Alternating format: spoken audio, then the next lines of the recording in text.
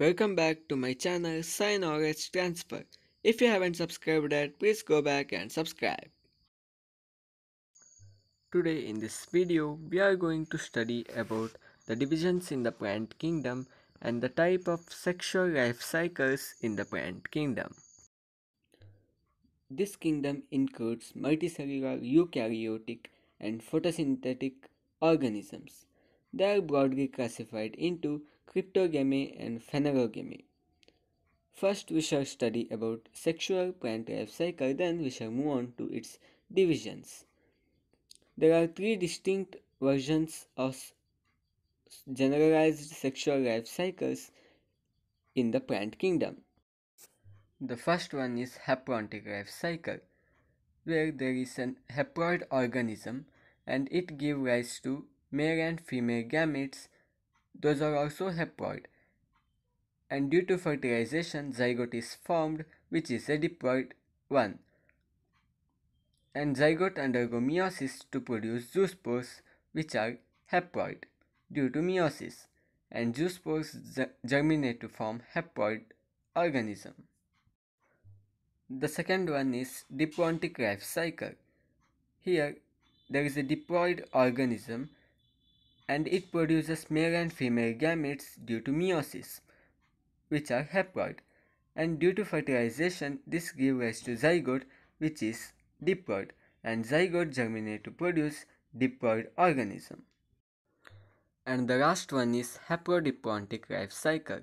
In this, there is a diploid organism and that undergo meiosis to produce haploid spores.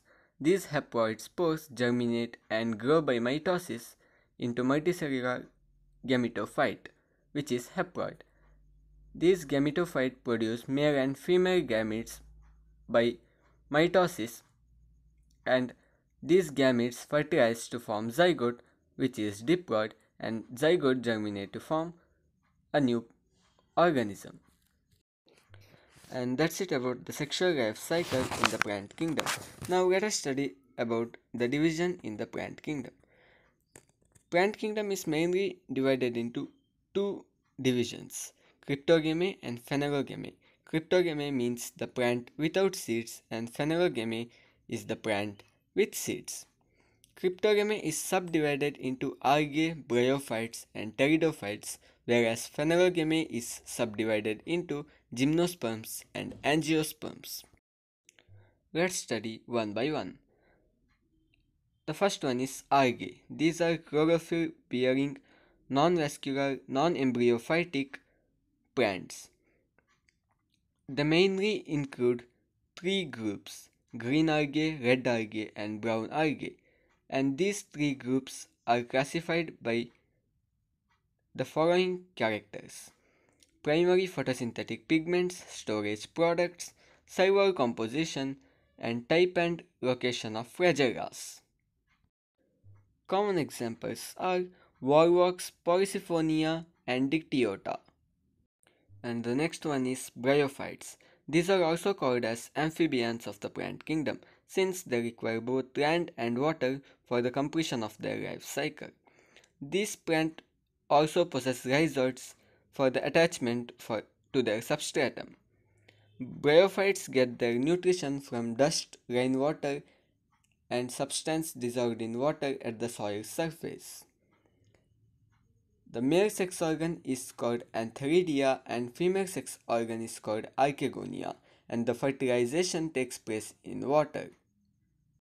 Common examples for bryophytes are mosses and Richia. And the last one in cryptogamy are pteridophytes. These are seedless vascular plants. They possess stomata to allow gaseous exchange for photosynthesis.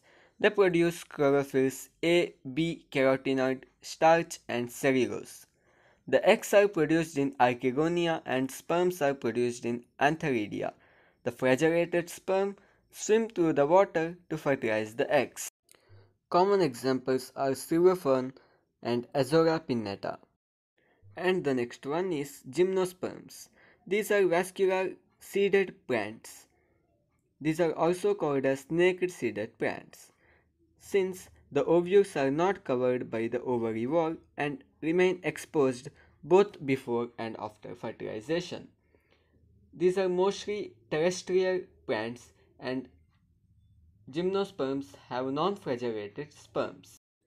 Most common example is cycas. And the last one is angiosperms. These are also called as flowering plants since they produce flowers. These are also vascular plants and the pollination is indirect. Double fertilization characteristically occurs in angiosperms to produce embryo as well as endosperm. The endosperm, interestingly, is neither haploid nor diploid, but it's a triploid and forms after fertilization. Common examples are hibiscus, rose, and etc. And that's it for today. Please like, comment, share with your friends, and subscribe to my channel Sci Knowledge Transfer. Signing off.